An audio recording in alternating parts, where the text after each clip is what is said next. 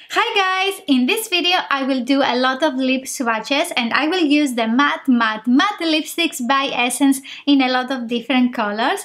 As always, don't forget to subscribe to get notified for my latest videos, and without further ado, let's get started with the swatches. Let me zoom you in a little bit so you will see the lip colors. I like this formula very much. It is creamy, it is comfortable to wear, it doesn't crease at the edges of your lips. They are very creamy and easy to apply. I like that the color is opaque. I like the formula. When I saw that they have new colors, I decided to buy them. So 3 colors, I had them from before, and these are the Natural Kiss, the Perfect Match, and the Pink Up Your Life. And I thought that you would like also to see these colors, so I included them into the video.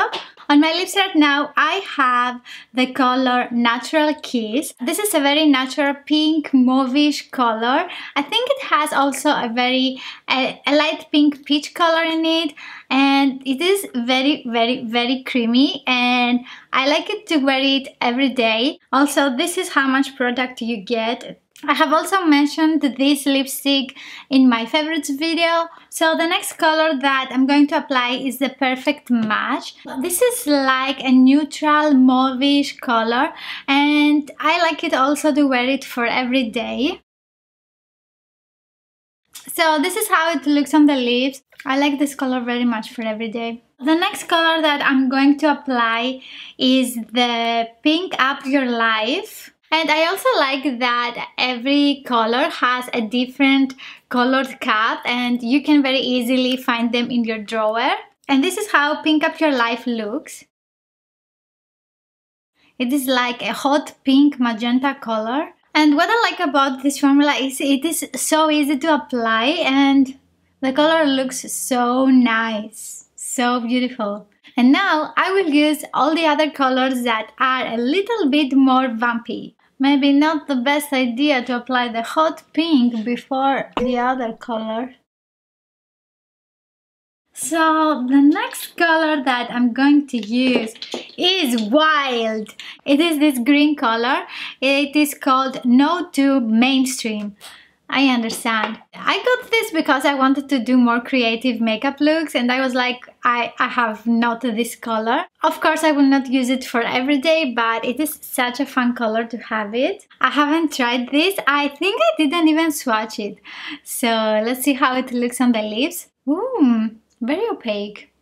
Nice. This is like a blue-green color. It reminds me of sea. It is very easy to clean your mistakes with just a Q-tip. You don't even need a makeup remover. So this is how No to Mainstream looks. This is a very rock and roll color for me. So I removed most of the lipstick, and I will just add a little bit of foundation again. So next color that I'm going to use is another rock and roll color, and it is called Rockin Princess. It is a blue. You've guessed it right. It looks like a very dark blue, very cool toned. And let's see how it looks on the lips. It looks nice with my eyeshadows. I think this is the only color that it is a little patchy, because also every time I press my lips together, you see, this is like the color, it is separating a little bit.